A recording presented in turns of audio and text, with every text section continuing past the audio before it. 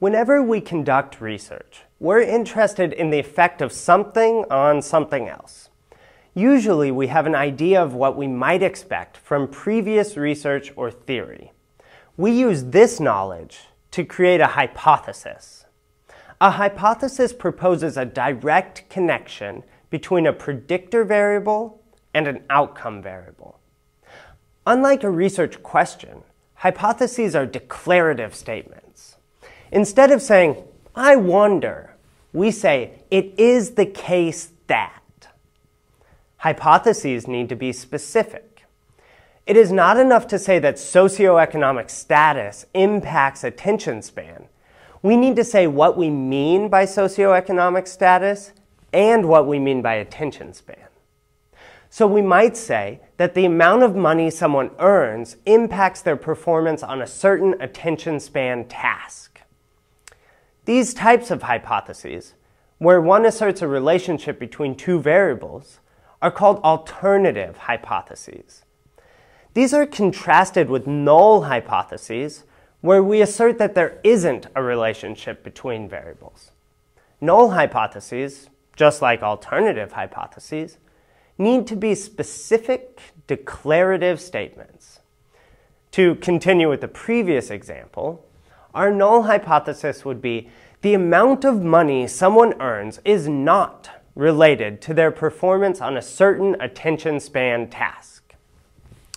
It is also important to determine if the alternative hypothesis is directional or not. This might seem unimportant now, but it will eventually be important when we learn about inferential statistics. A non-directional hypothesis asserts a relationship between two variables, but it doesn't say that the relationship goes only one direction.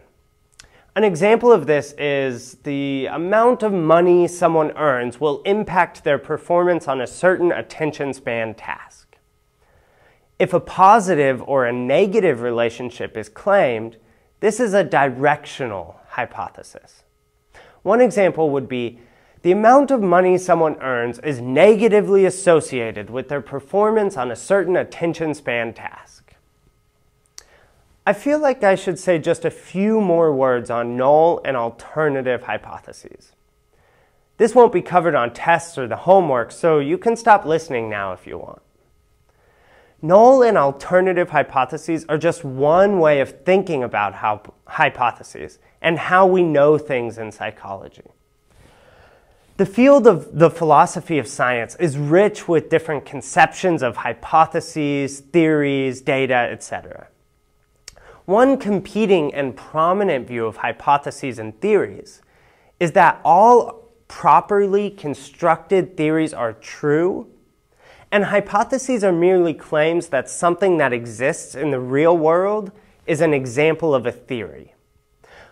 While this might seem strange, it impacts the way that we think about knowledge and our ability to know things. If you're interested, I encourage you to take a philosophy of science class. In the meantime, remember how I described null and alternative hypotheses at the beginning of this video, as that will help you succeed in this class.